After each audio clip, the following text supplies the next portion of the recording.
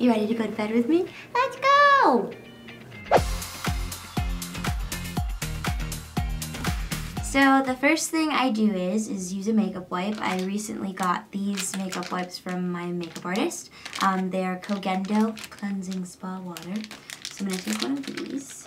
And I really like softer makeup wipes. Like sometimes makeup wipes can have like those ridges, but my skin's really sensitive and it just tends to feel like it's burning if I have those like rougher ones. And I always do foundation first and go like all around my eyes because I feel like the eyes are the hardest part to get off.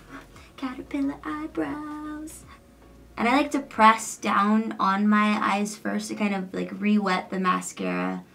Let it, yeah, just resaturate it so it's a little easier to come off. I don't need to scrub too much though because my next step will take the rest off. So this is kind of just getting the majority.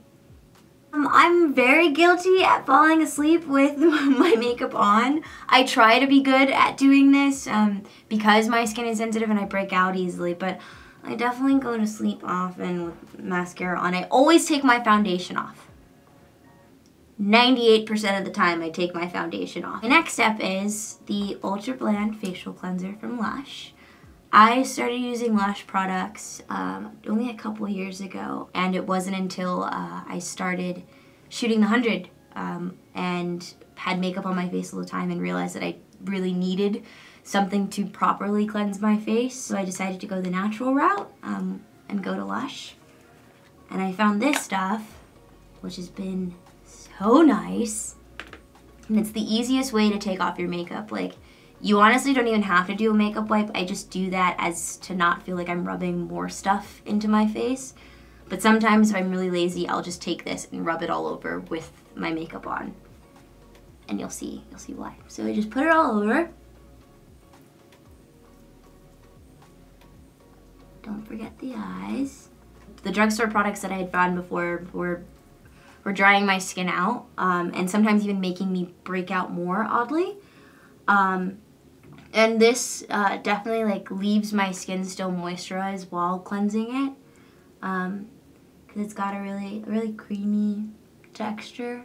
Okay, so once I've done all that and really like rubbed it, I will take a washcloth and I wet it with warm water. And sometimes I even use hot water so it's steamy a little bit. I lay it on my face and then I just pull all the stuff off. It feels so good. Before I get to toner, while my pores are still open, I really like to use face masks, especially because I wear makeup all the time for set. So I really like to do the Catastrophe cosmetic face mask from Lush. So every time I have like a little pimple that I see like surfacing, if I put this stuff on, keep it on for like 15 minutes, and then of course wash it off, then I find that it zaps my pimples away. It's got blueberries in it, which are full of antioxidants. And just rub it all over. It feels really nice. It's really smooth. You won't be able to talk as it dries. It kind of stiffens up your face a little bit, which I like because it, like, when I wash it off, it makes my skin feel tight and firm. So I've definitely like moved into using more natural products, especially and as well as like ethically conscious products is something that I try to stick to. One, because my skin is very sensitive and it tends to react better to these things, but also it's better for the environment in the long run. As we know, like certain products like those beads and stuff that are in certain things, like sometimes they're made of plastic or other strange things. And while it does work for some people, I just feel more comfortable using things that I would essentially use if I was in the wild. My favorite ways to pass the time when I'm doing masks, especially if it's Saturday morning, I've like continued on with the ritual into my older age with Saturday morning cartoons.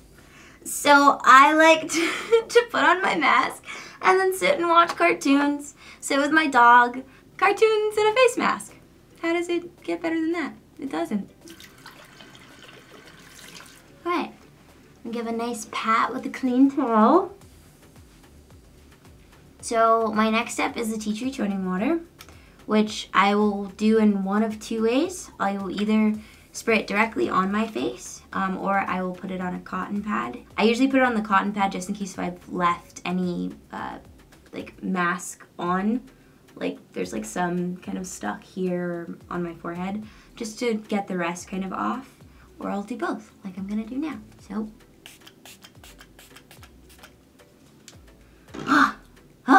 I love that feeling. It just like, whew, it's like your face going, thank you.